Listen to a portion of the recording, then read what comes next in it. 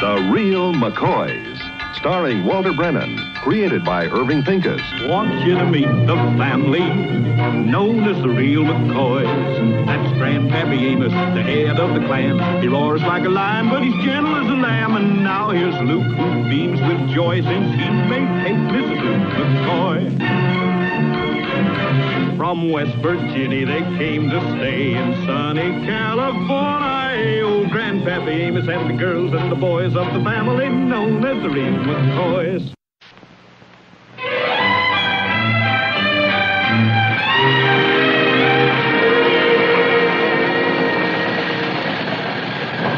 Back so soon, Senor Alpha? And I never expected to make it. It's pretty fast driving, Luke. Oh, Grandpa, we only passed 3 people on the road, and they was walking. Well, they was a-running. Look, son, this car's right in the prime of life, and you go to pressing her like that, why, the first thing you know, she's going to fall apart and spill her gizzards all over the ground. Blast it. That pal's in trouble. Oh, no, Senor Alpha, the cow, she's not in trouble. Well, what's that noise? Someone's in trouble. Well, the noise is coming from the house. It's just... Grandpa, sounds like something fierce is loose in there. Come on, Luke. You don't understand.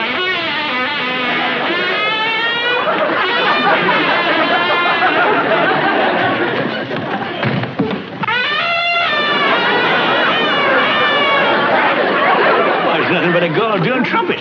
Well, sure enough. Well, what you think it was? Why, with the sound of it, I thought we was going to have bear steaks for supper tonight. Well, Luke, where'd you get that darn fool thing? Well, I got it from Mr. Curtis, my music teacher. Must be a new way of punishing him. Now, will you two stop being so darn silly? It's an honor. If little Luke learns to play the trumpet better than any of the other boys, he'll get in the school band. Ain't that wonderful? Yeah, if you like bad news.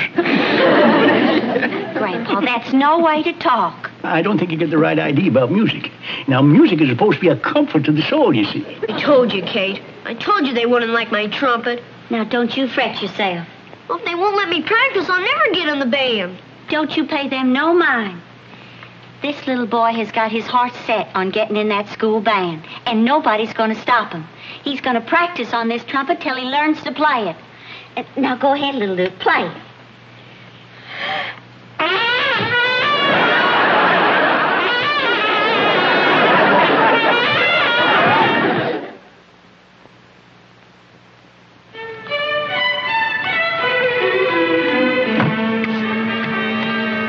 The trumpets that blow down the walls of Jericho. The people on the inside try to bust their way out.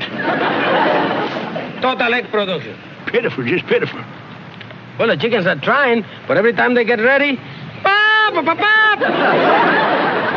That boy's just blowing us right out of the egg business.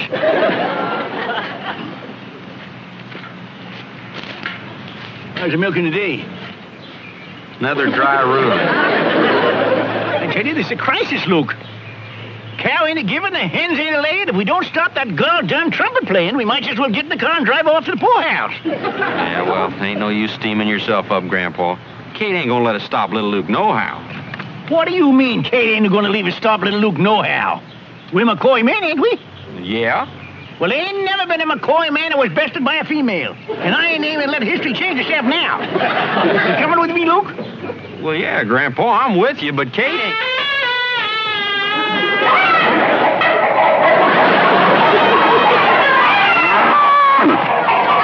It's just heartbreaking, Luke.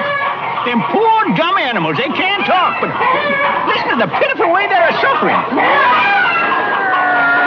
Grandpa, I may be sleeping in the barn tonight, but I'm with you. We don't want to hear no more insulting remarks out of you. That's what it is. It's got to stop.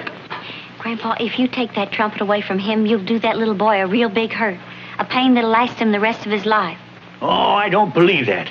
All right, Grandpa. But remember, if you take that trumpet away, you'll break his heart. Look, I'm his grandpa, ain't I? He's my own flesh and blood. Now, if his heart breaks, mine breaks along with it. You better rest yourself a spell now, little Luke. Let a little red drain out of your face. Okay, Grandpa. Now, listen, son. I never lied to you, have I? No, Grandpa. Well, outside of that time, I ain't talking about that. I'm going to ask you a question. I want you to answer me true. I will, Grandpa. Now, wouldn't you rather be out playing games with the kids than in here blowing yourself inside out? I guess I would. Well, why in tarnation don't you do it? Because the kids won't let me play in their games. Well, I'm not good enough. Ain't good enough.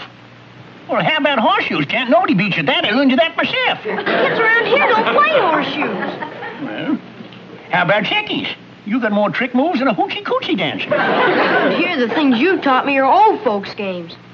Old folks' games? Yeah, the kids around here play baseball and football. Well, you ought to be able to play baseball. I seen you flinging rocks at tin cans. You got a good arm. Well, that ain't all of baseball. You gotta know how to catch it. And hit at it, too. Well, what about football? When they need an extra boy to fill out the team, they pick a girl instead. Well, how about box fighting? I learned you the McCoy mule punch. Ain't nobody can beat you at that now, either. I know how to fight, Grandpa, but I don't know how to play. Well, now, I reckon me and Big Luke's been so done busy trying to scrape a living out of the soil we ain't had time to learn you them society games. Well, that's why I'm trying to learn the trumpet. At least I'm starting out even with the other kids. We failed you, boy, but it ain't too late to make it up to you. Leave that right there and you come with me.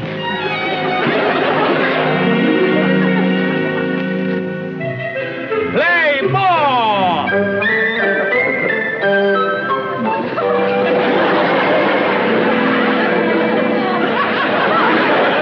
Been winding up for 5 minutes. Come on and throw the ball. I seen a game in West Wheeling once, and I'm doing the same darn thing that preacher done.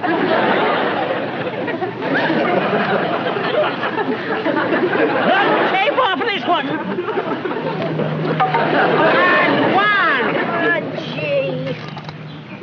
Don't swing so hard, son. You screw yourself right in the ground.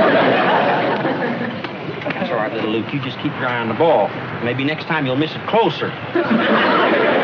Throw me the ball, King. Never mind. I forgot you're a female. You better roll it. I'll throw it to you, Grandpa.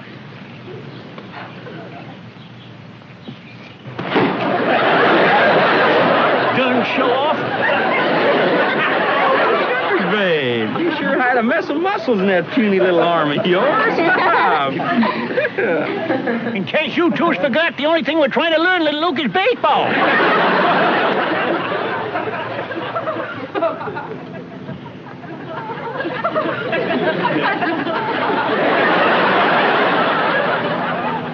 Now, wait a tire on this one.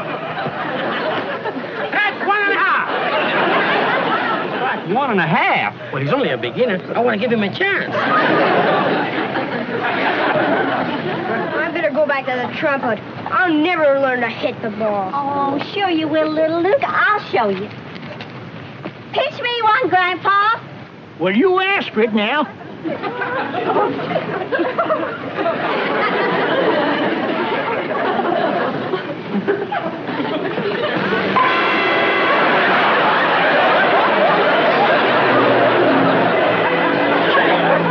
No wonder the boy can't learn baseball. It's a darn female game. Now, little Luke, remember what I told you. You call out a whole lot of secret numbers, but when you yell, "Let her fly," Grandpa heaves a melon at you, you catch it, and you hightail it for the goal line.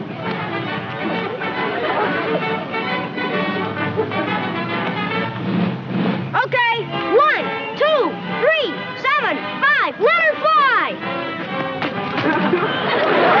Look, help me! What's the matter? I can't uncrouch myself.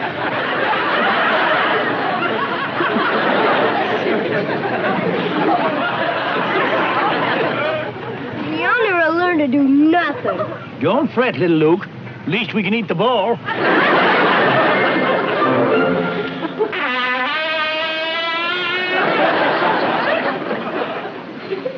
Ain't that beautiful? Don't you worry, little Luke. You're going to get in that school band, because we're all behind you. You're going to love every dead blasted note that comes out of that infernal horn, no matter how pitiful it is. Now, leave a rip, boy.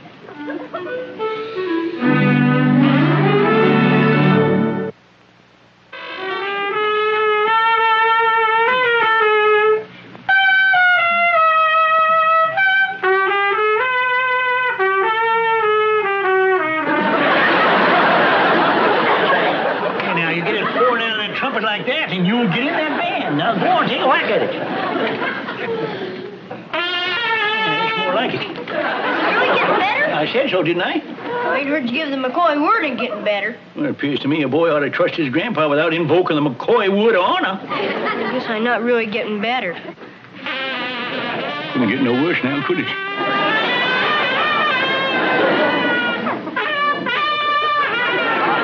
All right, little Luke. You practiced long enough. Well, the tryouts is tonight. How do you expect him to get the band if he don't keep a honking? Well, he ain't gonna learn nothing with you grinding him down to a knob. Come on, little Luke. I'll give you some chocolate milk and cookies so you'll have strength for tonight. That woman of yours is sure getting feisty these days.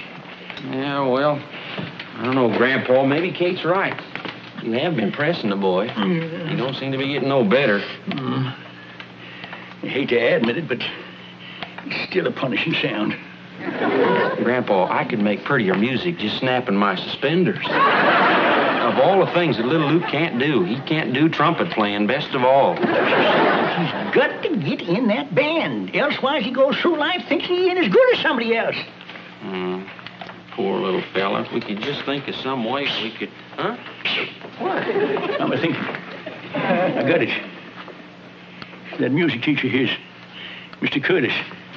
Yeah? He's a judge in the tryouts, ain't he? Well, yeah. Well, now. Appears to me and him's got to have a heart-to-heart talk. Well, talk about what, Grandpa? Grandpa, if I'm going to get in that school band tonight, don't you think I better practice some more? You don't have to practice no more, Atoll. You're going to be choosed anyways. I am? The McCoy would. Oh, boy! Hey, Grandpa, what are you going to talk to that music teacher about? Well, you just never mind, but when I get through with him, he's going to be eating out of my hand.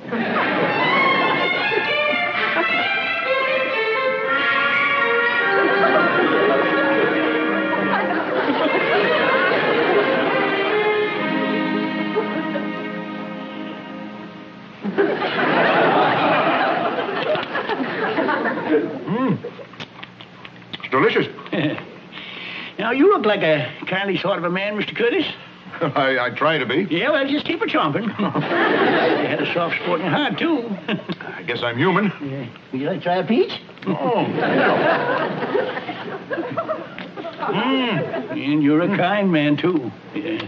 Mr. McCoy. Now, just a minute. You better suck on that peach of yours. It's dribbling down your chin here. Here, let me put this on so that you don't get no peach stains on your suit. Now, Mr. McCoy. Now, you being an understanding man and having a soft spot in your heart and being a kind man, I guess you understand what I come over here to talk to you about? Well, I think I can guess what it is. What you want is for me to... Now, look, if you think that peach is good, you just sink your teeth into that pear. No, Mr. McCoy, I've got to judge your grandson just the same as all the others, purely on merit. You haven't tried the grapes yet. I've got to be fair and square. I get a watermelon out in the car. I appreciate all this. And I understand how anxious you are for your grandson to get into the band. But he's not going to make it unless he's better than all the others in the tryouts tonight. Well, That's the way it's got to be. an honest man would have told me this before he ate up all my fruit.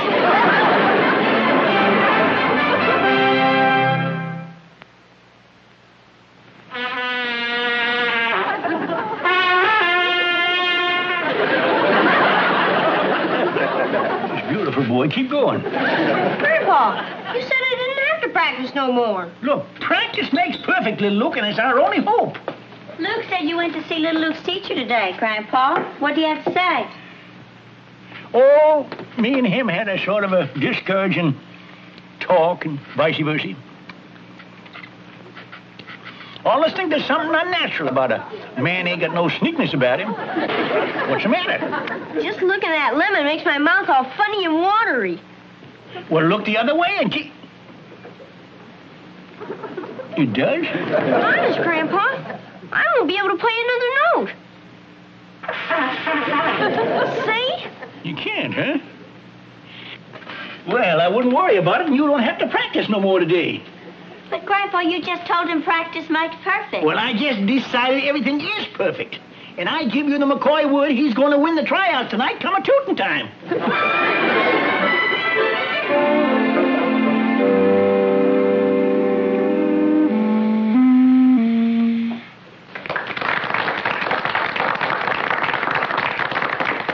That was very nice, Fatty. Very nice.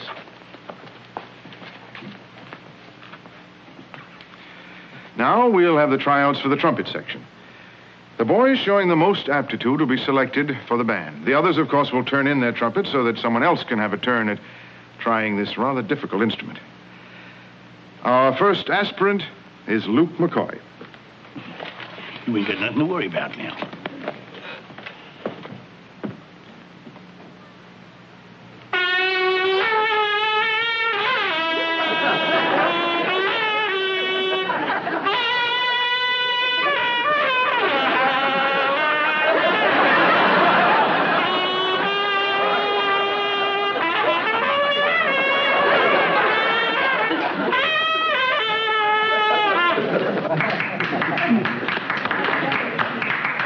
I knew he played miserable, but he outdid himself tonight. He'll still do better than anybody else.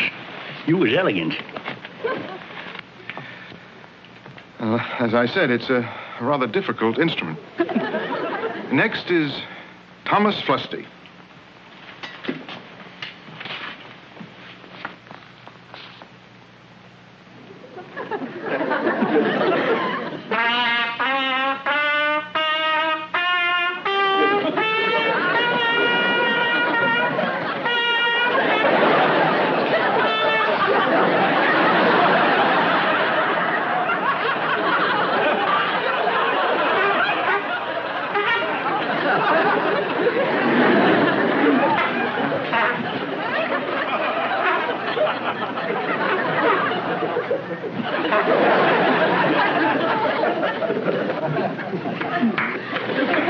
I told you I would be better than the rest of them.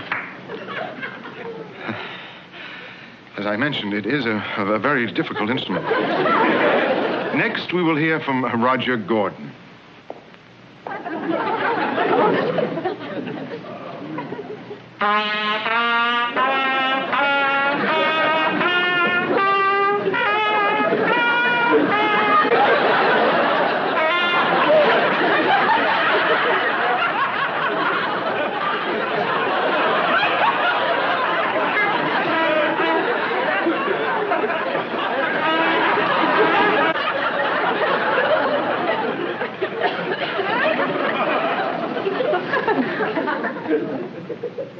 And now, Miss Charnes, Mr. Dubbin, and I will make our decisions in the next room and announce them to you in a few moments.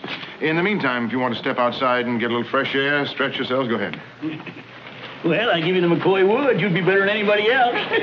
More than one way to skin a cat. But, Grandpa, that wasn't fair. Well, now, that's gratitude for you. Grandpa, how could you have done that to them poor little boys, ruining their chances? Well, I did it to get even for little Luke. They won't leave him play in their teams. I won't let them play in his band. Grandpa, I'm ashamed of you. What for? I'm ashamed of you because you ain't got the decency to be ashamed of yourself. Well, it's you two that's been spouting off about how important it is to find a place for yourself, to belong. Yes, but to do it honestly. Grandpa, don't you realize what you've done? Sure, I see what I done. I proved to him he wasn't inferior. No, you didn't. You did just the exact opposite. You taught him the only way he can be on even terms with anybody's by cheating. And that's a fine lesson to teach a little boy. He won't have any confidence in himself for the rest of his life. And he'll owe it all to his loving grandpa. Papini? Senor Grandpa, if you could read my mind, you would fire me.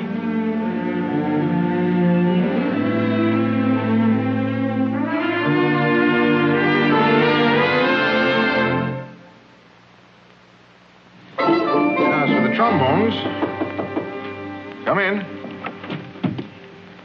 Oh, Mr. McCoy.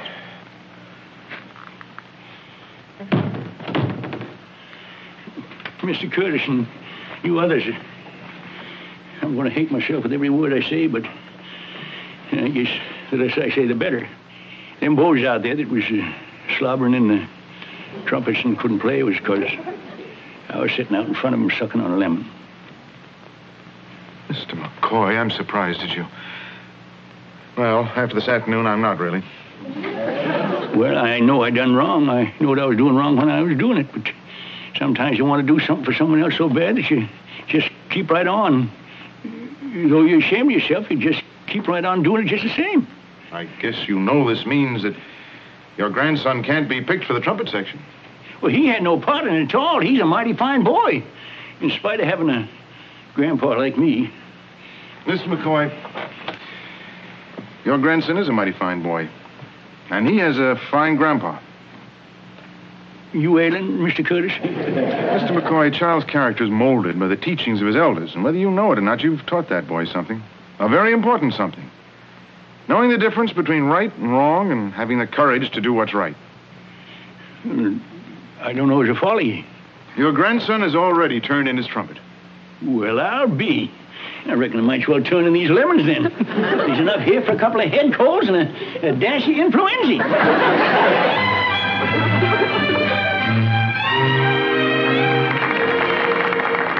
And the two boys selected for the trumpet section are Roger Gordon and Thomas Flusty.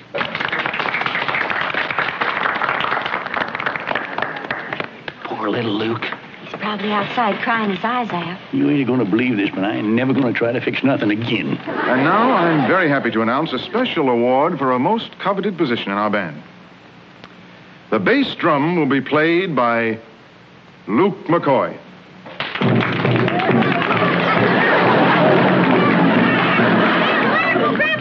I gave you the McCoy word. I'd fix it, didn't I? You sure did, Grandpa.